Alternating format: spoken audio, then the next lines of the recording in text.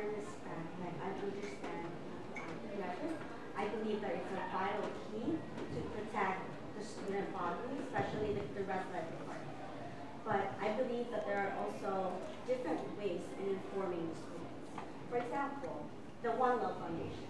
Domestic violence has been such a big issue in this campus since 2-3 years ago. And we've had very successful measures where we required freshman students to be at FYE presentations of like domestic violence, and I commend the school for doing that. I think it's a one step closer to preventing this issue. But I do believe, you might defend the rest like that the school is a private entity, which I do consider it as a private entity even though it's open to public. However, with all due respect, I don't need to disrespect anyone in Westlife. I respect the three of you and all the Westlife, especially the RAs as well. But I believe that it was a violation of my Bill of Rights, the Fourth Amendment of, let me just read it so I'm not speaking in a wrong way. The Fourth Amendment originally enforced the notion that each man's home is his castle. I treat my school, I treat Mount St. Vincent, I've lived here for 4 years and I treat it as my home. Secure from unreasonable searches and seizures of property by the, it's not the government, by the, it's censored by the government, but right now I'm talking about the school. And I wasn't here, I was in New York City doing my internship. I wasn't aware. I'm actually texting people now. I'm sorry if I was on my phone asking people if they received an email regarding a fireworks inspection. Ever since kindergarten to me growing up from the Philippines to the United States, we are informed whether there's going to be measures such as fire drill measures, earthquake measures. So I believe that to just go on to probably improve. I'm not going to deal with the problem too much. It's just good to look back at like what happened. But moving forward to solve this issue, I think we must find ways to communicate and make these proactive measures more, I think, fair for both the students and Westlife. I am aware that, like, to be honest, like maybe if these proactive measures were alerted to students, of course I'm going to be more aware. I'm going to check my room. Oh, are my cameras out? Do I have like lights? Do I have things that aren't supposed to be in my room?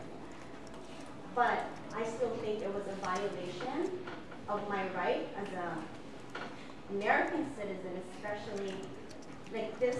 I think I'm very passionate about this because I'm a Filipino moving to the U.S. and the U.S. is one of the countries that enforce human rights, and this is a violation of my rights.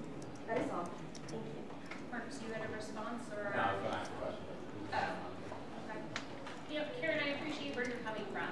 You're right, though, as a private institution, you are essentially, in some ways, a guest. While many of you consider this your home and should, because you spend more time here in the academic year than you do in your actual parents' or grandparents' homes, wherever you have joined us from, the fact is that we have rights and responsibilities for protecting the safety and security of all of our students, and part of that is making sure that we are doing what we need to make sure that our systems are up and running and correct and not tampered with.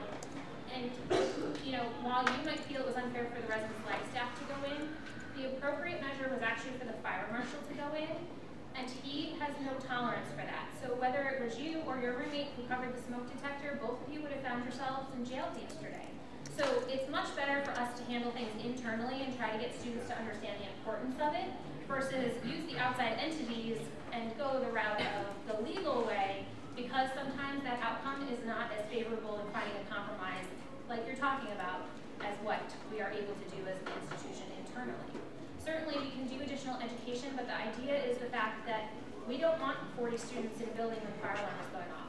We don't want 20 covered smoke detectors. And so if that means that you want to be angry at us today because we checked your rooms yesterday, but it means that when that fire alarm goes off, we have 0 students in the building still and no covered smoke detectors, I'm okay with that because we're able to have that conversation today because everybody's still here today. And we didn't have an emergency and we didn't have a catastrophe, and so we can have a better conversation about how do we collectively move forward as a community because we're not being reactive to an emergency happening. Marcus? Yes. So I'm just going to use the student handbook. It's 7.4.8. The big problem is not you going in checking for the fire alarm or the fire smoke detectors, but I spoke to Dr. O yesterday and I said this, and I'll say it every day until I leave. You use that as a right to search students' rooms. So you started off saying, okay, we're going to make sure that no students are in the room. You did that, but you didn't just stop there. You kept going a step further, and you were like, okay, he has a beer fountain in his room and there's alcohol. Let's take that out. That's just one instance. And then you also, and so after that, I heard multiple of those incidents, and so I called 2 fire inspectors in our district, that's Inspector Roach and Inspector Cologne.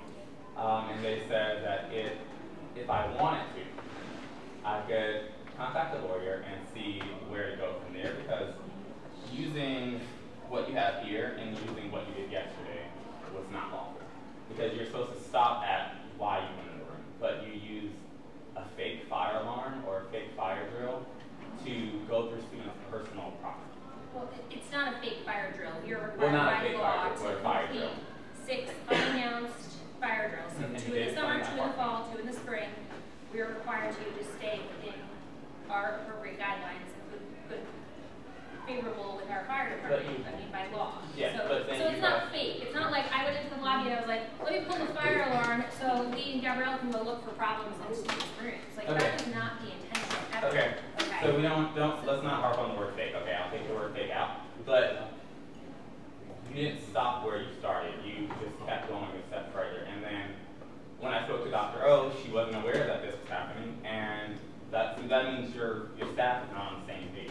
So you're all doing different things and taking different measures in different areas. So if you're going in for an inspection, okay, what we're used to is the red light sending out an email, putting up big posters, small posters, already also having conversations with their floor saying, hi, there's going to be an inspection on this day, just so you know. So that is a health and safety inspection. So exactly. that's No, different. I'm not just saying that. Yeah.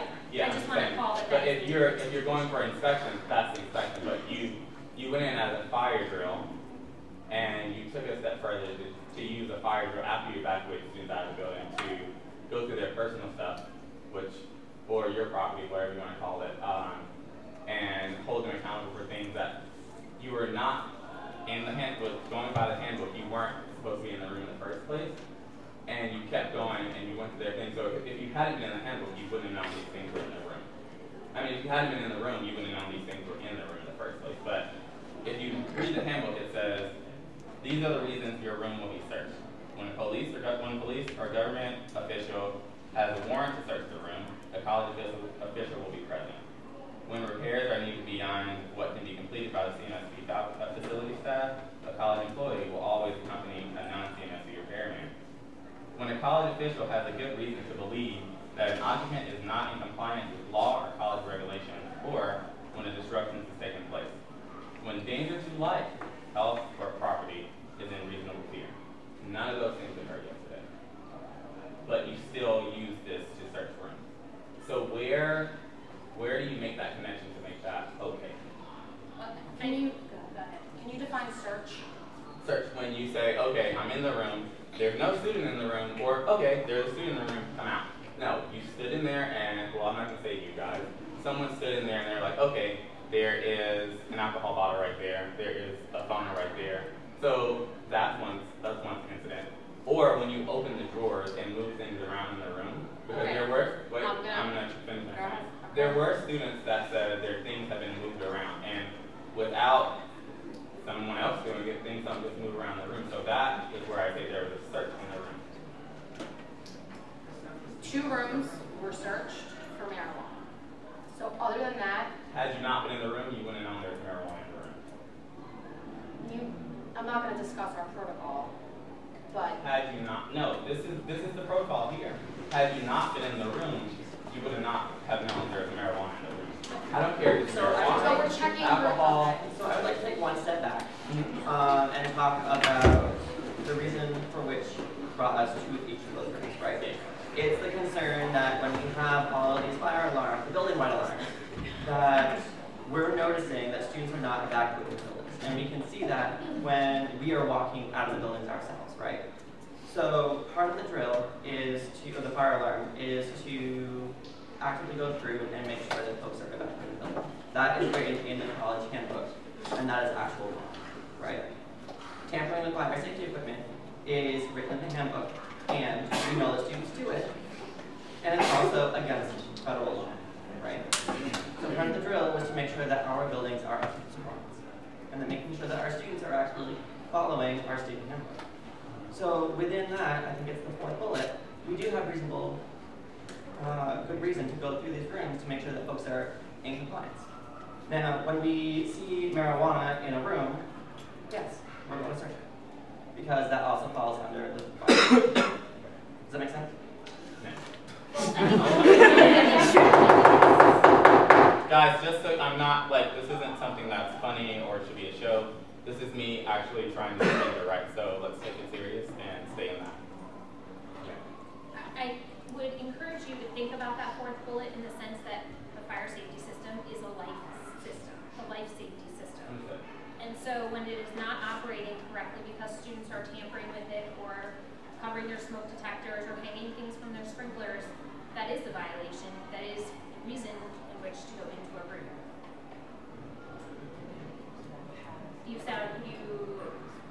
You don't agree, I'm assuming. Okay. But I would like you to think about that from the flip side. It does fall under that fourth bullet in terms of it is a life safety item.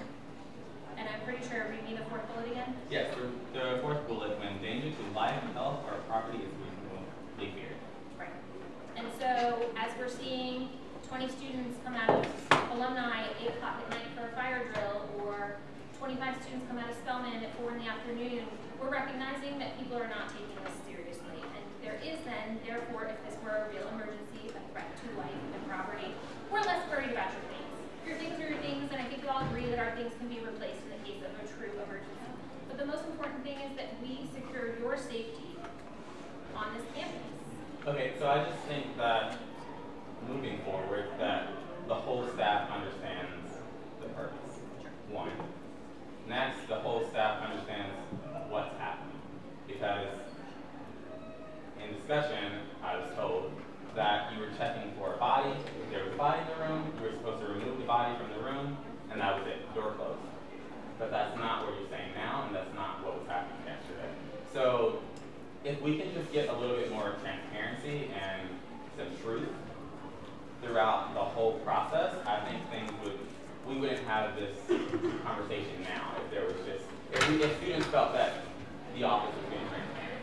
So why don't we do this moving forward? Why don't we invite some of the members of student government to participate in the process with us? Is that something you would all be willing to do? I mean, it will mean committing a couple of hours on an afternoon to walk the buildings with us and help us with that, but I want to restore the fact that we want you to be part of this conversation again. It's how do we prevent an emergency from happening? So if it's the fact that you want to work with us and you want to walk with us, whether it's members of the Residence Life Committee or the Security Committee or the Facilities Committee or just people who have a general interest in that, I would invite you to, and we're happy to do that next time. And maybe that will help students feel more assured. Okay, we're going in with the following in mind, and then we're following that, and this is happening. And it will also be, I think, eye-opening to you to say to your peers, like, dude, get out of the building. Like, what are you doing in the building still? Like, this is serious. Pedro? I get 100% what you're saying, especially with the last bullet point in danger to life, health, property is reasonably feared. I feel like that does cover a lot of great areas. So like when it's time to update the student code of conduct, we should elaborate a little bit. For example, during fire drills, so students can understand that serious as well. Also, the next part of the handbook says, in all but the last case, reasonable effort will be made to notify the resident in advance and to have him or her be present. If the room has been entered when the student cannot be notified, he or she will be informed as soon as possible thereafter. I understand it's a fire drill and nobody should be in the room, but I wasn't notified that my room was walked into because of a fire drill. Everybody should receive emails because that's what it says in 7.4.8. So that's a lie. Well, it says everything but that last bullet. So if we're thinking fire drills and fire safety and life safety fall under that last bullet, we're not going to call you, especially. No, we're not assuming that yet because that is covered in gray area, it's not yet clarified. It does fall under that. Students still don't know that. We just know that issue, but not everybody else is. Right. And I actually have an email sitting in my drafts right now to go out to the residential population. I thought it was important that we were able to hear the concerns presented by you so that we can follow up appropriately with the residential population. So let's add that to the action list for next time this happens. One, we're going to invite you to participate in the process with you. Two, we're going to send a notice immediately following the completion of the inspections to all students to say this has happened. This is that you'll be notified if you were found in violation of not evacuating or tampering with the fire safety system or whatever we set as the outline for items in which we're looking for. Yes? Does that seem fair? Actually, it's more of a suggestion. Whenever you want to work with Karen, you guys also make sure you address the seminar and have a little staff presentation, which you just showed us here. I actually recommend that new students are influenced, actually important to show them the effects of this possibility. That way when it does happen, the biggest issue here is what everybody gets annoyed with is when the smoke alarm goes off and it's another person smoking in the room setting these things off for another, because that's what everybody's used to. It's just something, it's over something stupid or it's over something stupidity. And it's important, I guess, for you guys to go at the beginning and show us that when they're coming in, that way they know, all right, so this is what has to be done. And you also let them know saying that if this could happen, we could sometimes go and check the rooms or else make sure that that way everybody knows who's coming in now. Good. That's good. We got you. Guys, we're only going to take 2 questions at a time, is running out, so that's number 1 right there. And any other concerns or questions, you can always go to their office and have an open door policy, so you know that. I'm sorry, Peter. It's okay. Can we extend it for like 5 more minutes? I'm not going to talk anymore. I'm done. But just extend it for 5 more minutes, just because I think it's a very important issue. That's really 5 to 6. Yes. 5 to 6. It's 5:52. If it's okay, 6:05. 5 minutes. Yeah, that's fine. Okay, so I think we were back here. Hello. Okay. So from what I've gathered from hearing on the handbook and what you guys said, because of any threat of danger or safety, you guys have probable cause to search the room, but search the room for the probable cause. So you guys were searching. Your intention to go to the room was to see if there was a fire hazard. That was your probable cause, but that shouldn't have led to any reason to go through other content. If your purpose to go into there for safety was to check to see if there's a bag over the fire detector or to see if students were still in there, that should have been where the line was drawn. It should have been to just check for those things because that's the only thing you had probable cause for.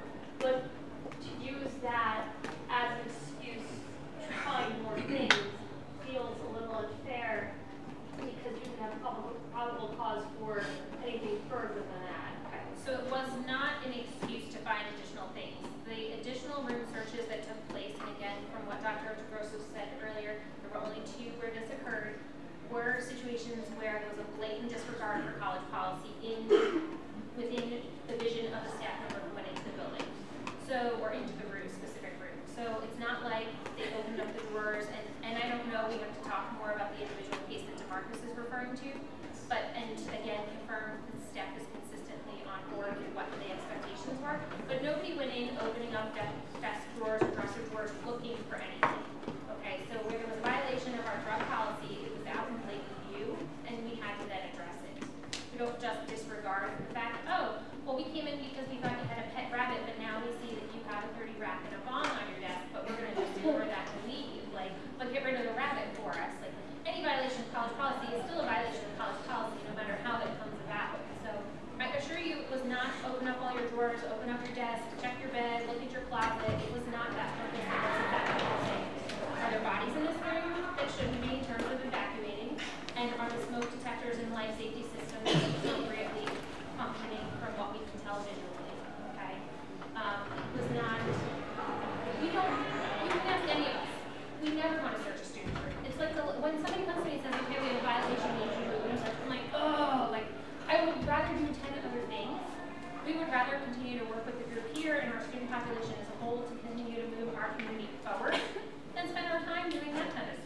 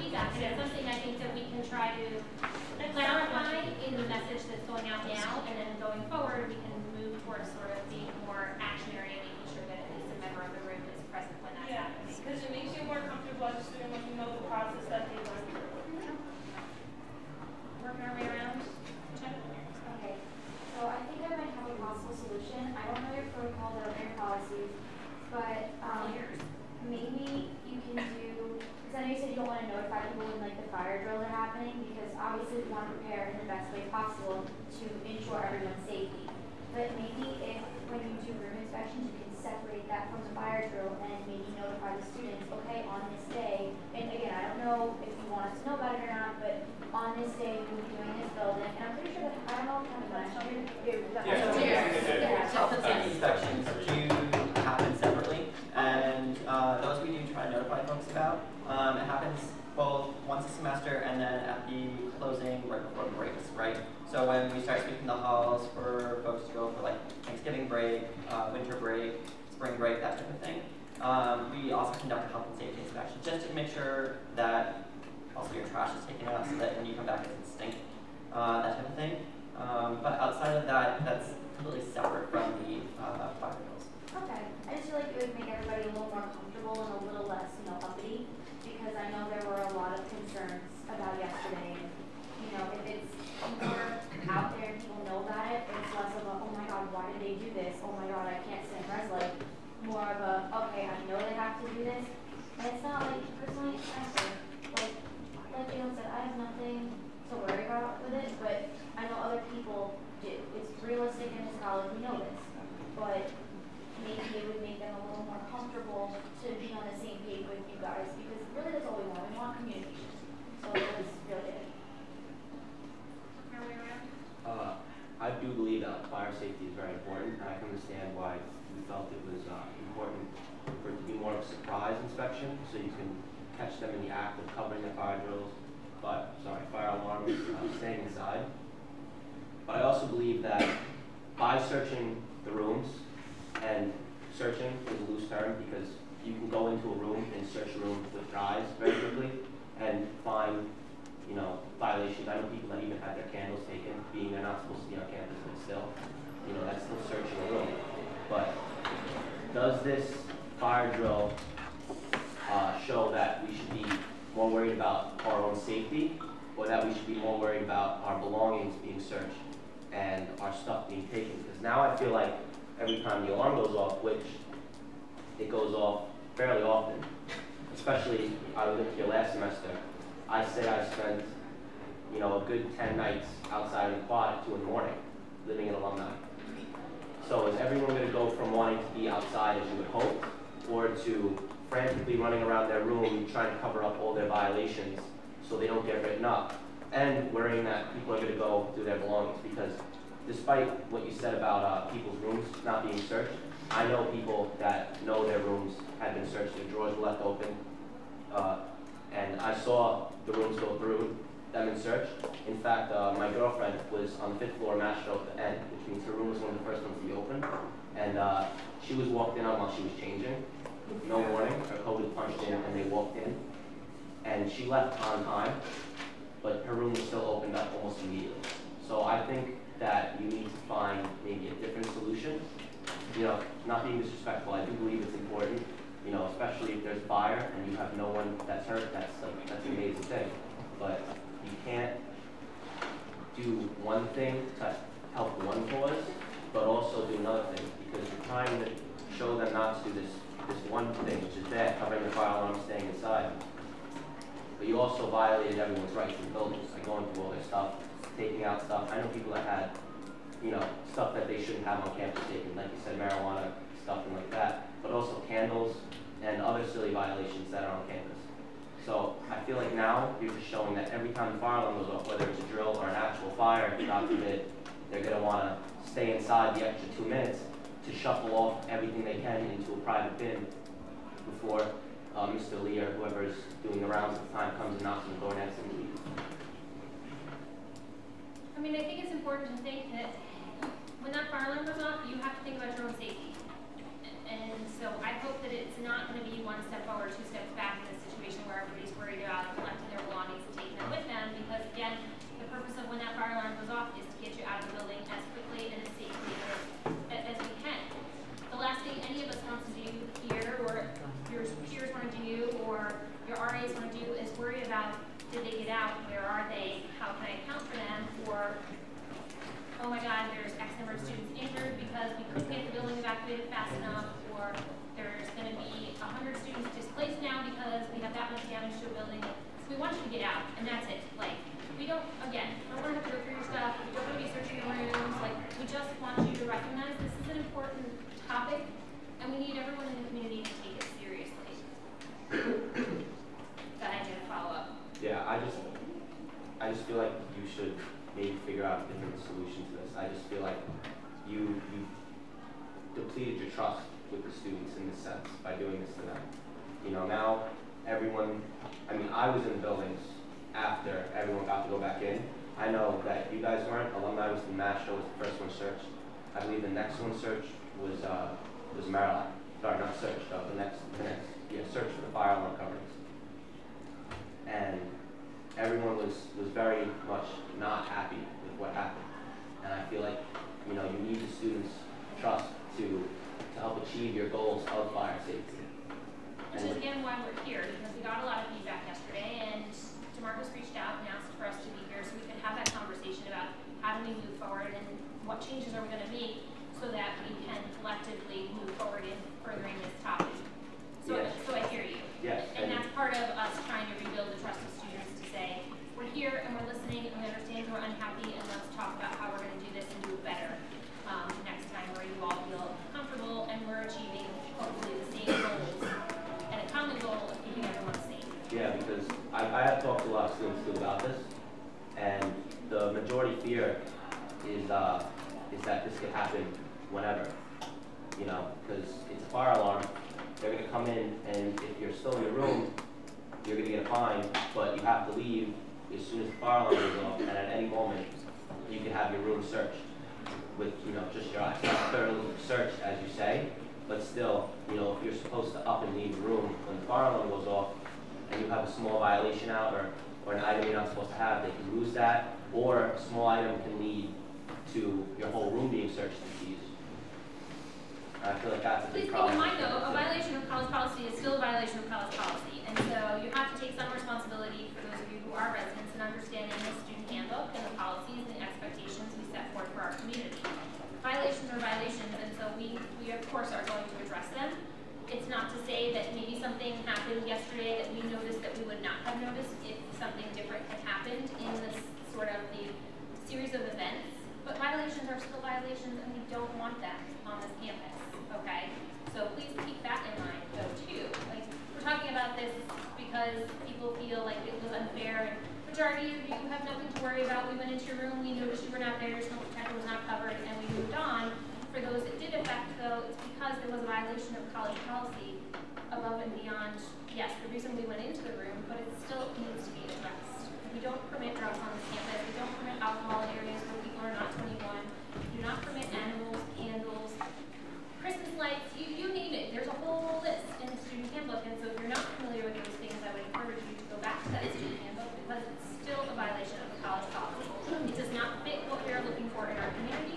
We want to build our community in a positive way, and this maybe was not the right way to go about it, and that's fine, and we're hearing you, and we're going to move forward and try to figure out how to do that correctly going forward. But it does not negate the fact that people broke college policies yesterday, and so therefore they will be held responsible for breaking those policies, and there will be consequences for those. It's a small number.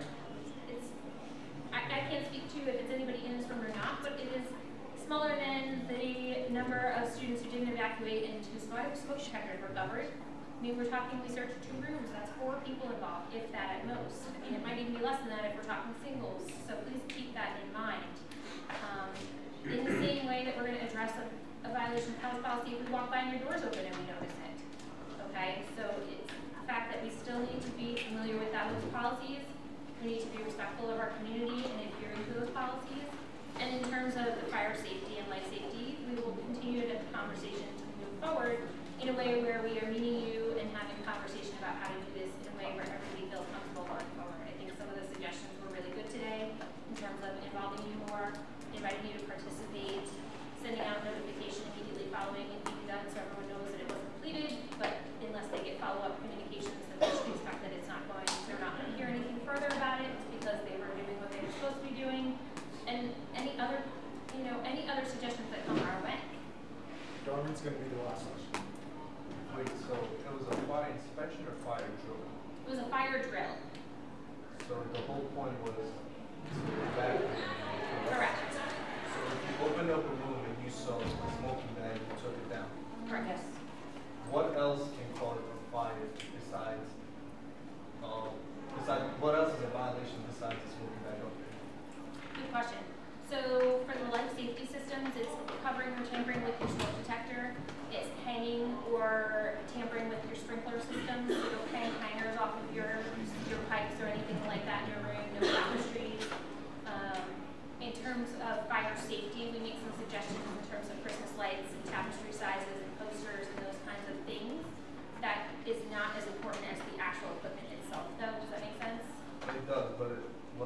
say is people who are facing consequences with the bag on the day are people with lights facing the same consequences, because that's a fire hazard too, correct? No. So the covering of a smoke detector and tampering with it is actually federal law, whereas the guideline for the college policy for fire safety includes all of the things like Christmas lights and tapestries and all of those items. But if you're tampering with the actual device itself, again, I wish Marcus said the fire marshals had given you this information yesterday. It's a federal offense. No, I knew that. Well, okay, so maybe you knew that going in, so they didn't have to reiterate that conversation. So that's why the sanctioning is different for one versus the other. And you guys are the judge of that, who sanctions if someone has a smoke detector or someone who has a... Well, internally, you're in violation of the college policy for either. It's just a different policy. So if you have Christmas lights, you're violating the residence hall policies, because again, it's sort of a fire safety guideline. If you're tampering with your actual equipment, it's a fire safety violation. But you're handling that.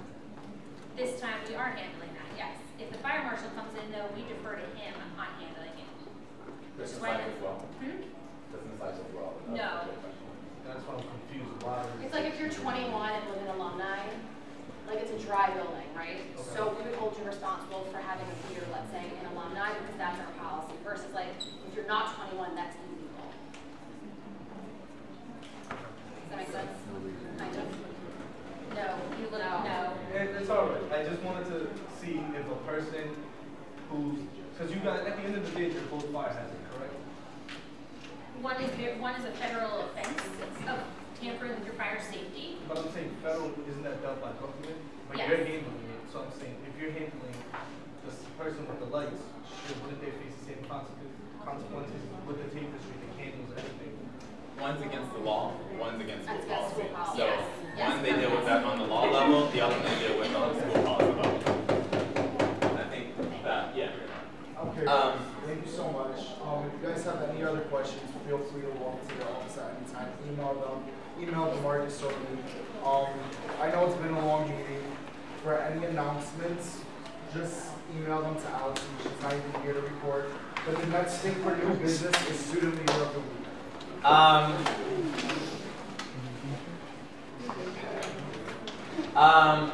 So I have the Student Leader of the Week. I don't have your item with me, but I have you in my mind.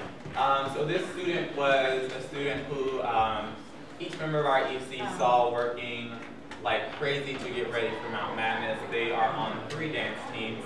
They have above a 3.5 GPA for midterms while doing those 3 dance teams, and they are doing amazing. They have been at almost every SGA meeting with a smile on their face and been active and participating.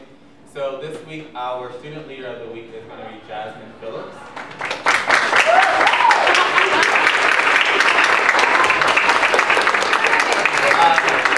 Jasmine, this sounds derogatory, but you can come to my room. I have your gift in my room, I just didn't bring it with me. Yes, so that is all. Thank you, Jasmine. Alright guys, if there's no further new business announcements, anyone motion to adjourn this meeting? Do we have a second? All in favor say aye. Aye. Holy shit, I'm so sorry.